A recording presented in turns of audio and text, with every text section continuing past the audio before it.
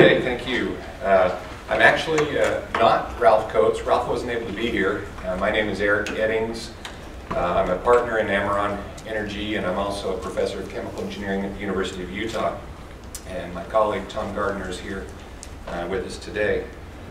I wanted to talk about actually a process that we have been developing for converting biomass into energy products. So biochar, which is of the primary interest to this group, as well as oil and gas. And so depending on what your interests are, you can sort of maximize the different products. So I wanted to spend a few minutes talking about the development of that technology. So this process, we have a patented design. It's a rotary kiln design, and I'll give you the technical details in just a moment. It's a fairly simple design that actually makes it quite inexpensive to build and to operate. Our current working prototype is half a ton per day. We've been working with this for about 3 years, testing and modifying and making improvements. We've looked at a number of different feedstocks, and I'll go over those also in just a moment. But in terms of the technology itself, as I mentioned, it's a rotary kiln design. It is indirectly fired. So the way it works, we have a kiln, a tube that is rotating, as you can see here.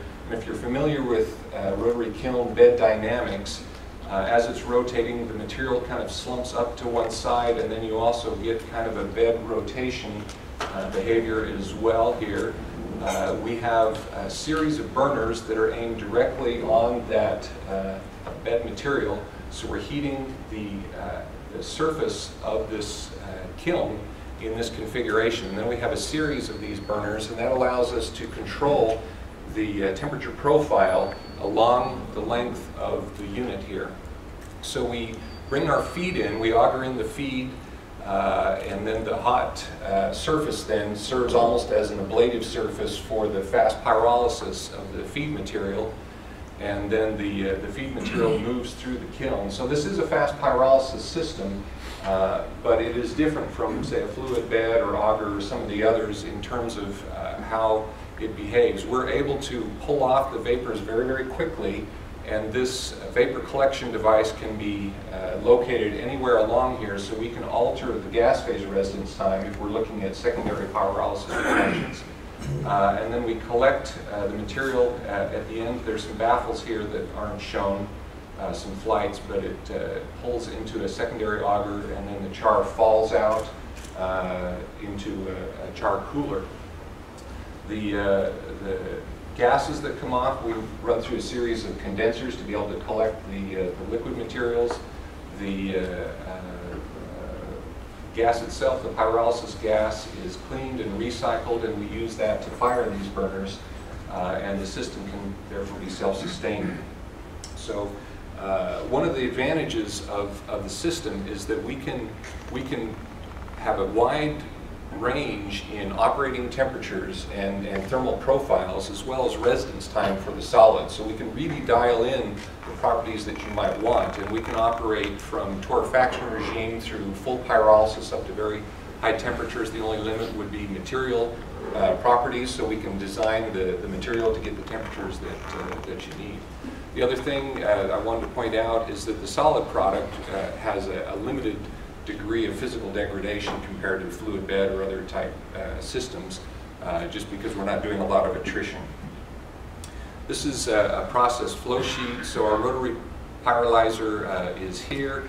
The feed material is dried using heat that we recover from the char, and we've got different ways of being able to do that.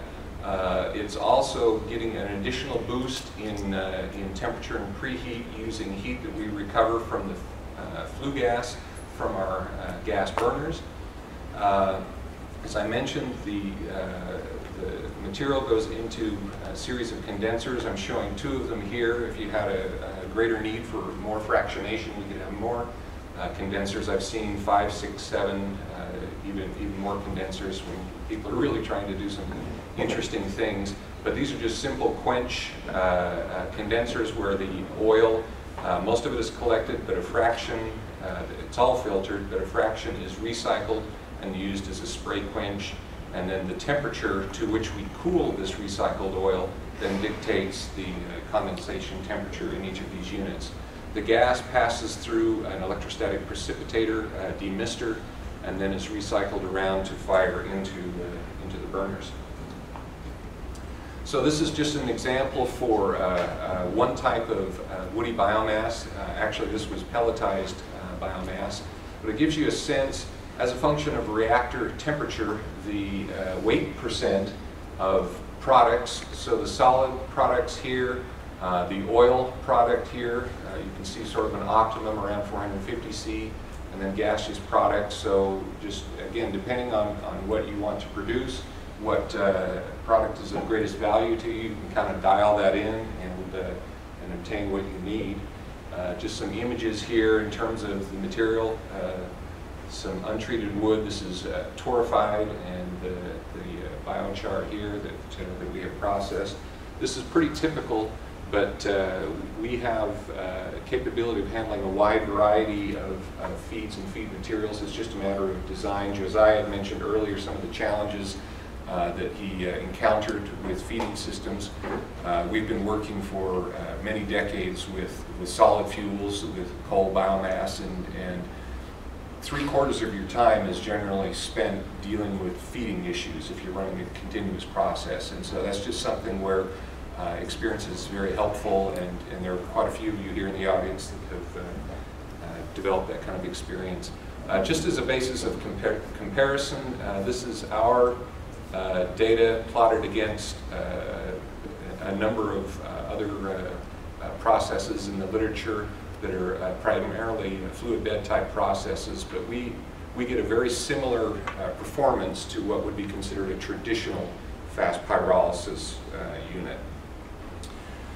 We've looked at a lot of different fuels as we've been testing this unit. You can kind of see a lot of them there. These are the different products: oil, char, and gas.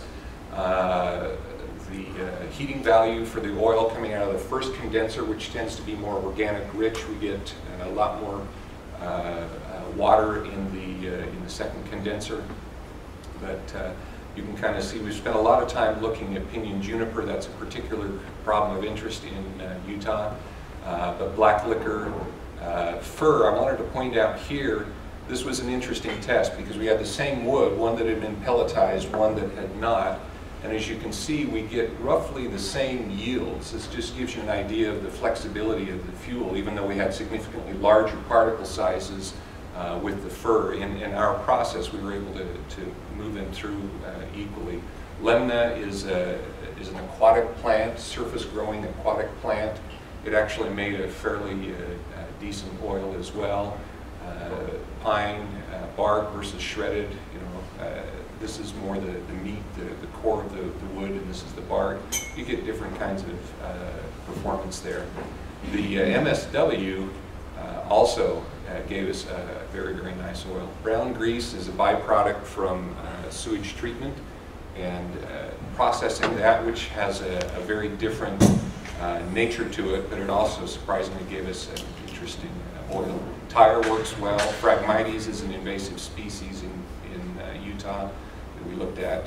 Poultry litter also is something that we can process quite well. Some of these numbers are rather low. Algae, for example, it was difficult for us to get a large quantity of algae to process for days at a time. But again, we've been able to look at and process some of that material. So the technology that we have is very suitable for a permanent installation, and in fact we can build up to very, very large, hundreds of tons per day with no problem, because the rotary kiln design scales very nicely, very easily, and we have a lot of history with incinerators and cement kilns, and we understand how those things scale. But we had an interest in looking at remote deployment due to some we were approached by a number of individuals, and so we want to spend a little bit of time talking to you about how we have addressed that problem. So the basic idea, and several of the talks this morning have been looking at similar issues, is that we want to reduce the costs of both harvesting and processing by having mobile units, looking at things like forest maintenance, dealing with slash piles. We had a significant, or have a significant issue with pinyon juniper in Utah and Nevada. This is just kind of a comparison over a period of years, how that has overgrown. And the Forest Service, of course, as most of you know, they pay contractors to come in and clear portions of the material to deal with fire loads, as well as habitat and watershed maintenance. And so that's an ongoing problem. And burning these slash piles is a significant air quality issue. Plus, it's just a waste of energy, and so they're looking for a technology that they can take out into the field. We have other invasive species, of course, farms, collectives, maybe working together, poultry ranches. The basic idea is that we want to transport the higher value and higher energy density products, the biochar and the oil, if you're interested in oil and don't want to use it on site as a fuel. And that's much more cost effective than raw biomass. Now, if you have a customer that is paying a very large premium for your biochar, maybe that doesn't matter quite as much.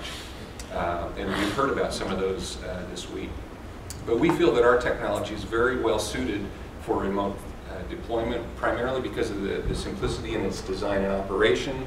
It's very reliable. It's a continuous process, not a batch process. And it also allows us to deal with a wide variety of feedstocks. The other issue is that it has a relatively low power requirement, which is very important when you're in isolation and you're having to generate your own power and operate in such a mode. So we took our working prototype that I've shown you before and retrofitted to a shipping container and have got that now functioning. We worked with it in the laboratory to demonstrate that it functioned well. Shipping container obviously is also a good idea if you're looking at international deployment, as was mentioned in the previous talk. But this does function well, and we have already done 2 field demonstrations, one in Ely, Nevada last month, and one in Camas, Utah about a week and a half ago. And we've been able to successfully prove that we can operate for an extended period of time, self-sustaining in an isolated mode. And that has actually worked out quite well, so we feel very comfortable moving forward. So what is our pathway at this stage? So we have our initial proof of concept unit, the half-ton per day prototype that I've shown you. We've done very extensive testing on this unit. We've looked at a variety of different fuels.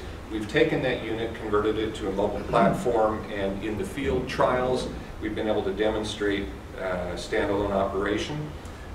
We will continue to use that as a testing unit for various R&D efforts, fuel characterization for customers and so forth. But our next step is a 20-ton per day demonstration unit. This will also be built on a mobile platform. We have a Sun grant that was just recently awarded that will provide much of the financing as well as private funding. We're currently in the design stage on that unit and should have that completed this spring. We have already 14 field demonstrations that are being planned with various stakeholders that have approached us that are interested in exploring how effective this would be out in the field for their feedstock, and we're looking forward to doing that. The demonstration unit, just to give you a sense of scale, so our current functioning prototype is built into a 20-foot shipping container, and this just gives you a rough idea of what that looks like. It's a 6-inch inner diameter for the kiln, the rotating part of the kiln itself. For the 20-ton demonstration unit, it'll be a 24-inch diameter, inner diameter kiln, and it'll fit into, we're going to use a longer shipping container just to make sure that we can include all of our condensers and control systems and so forth, and that should function quite well. So let me just conclude, I've been trying to move a little quickly to see if I can get us back on schedule here a little bit. But we have our functioning prototype. We have tested this unit extensively. We feel we have proven the capability to process a wide range of feedstocks, which we feel is very important as you look at particularly remote operation where you may have multiple feedstocks. We've done a lot of characterization of our oil and our biochar, although this week, this is my first time attending this conference. I've learned a great deal more about char characterization, so I guess I would say we have a bit more characterization to do, recognizing the great work that you've all done. That's been very informative. Thank you very much. We're also doing some ongoing research on some novel uses for the bio oil, and so we can have that as a valuable byproduct as well as the biochar. We have converted it to a mobile platform and successfully demonstrated standalone operation, and are working now on the 20-ton commercial unit to be completed this spring. And I would just add, as I mentioned before, that even though this talk is focused mostly on a mobile deployment of the technology, it's a very simple technology that scales up to very large units that would be maybe more suitable for a permanent installation, and so that's another option as well. So I'll just acknowledge a few people that have been very helpful in lining up many of our field demonstrations, and appreciate it. And I guess we have a few minutes for questions for the whole group, so thank you very much.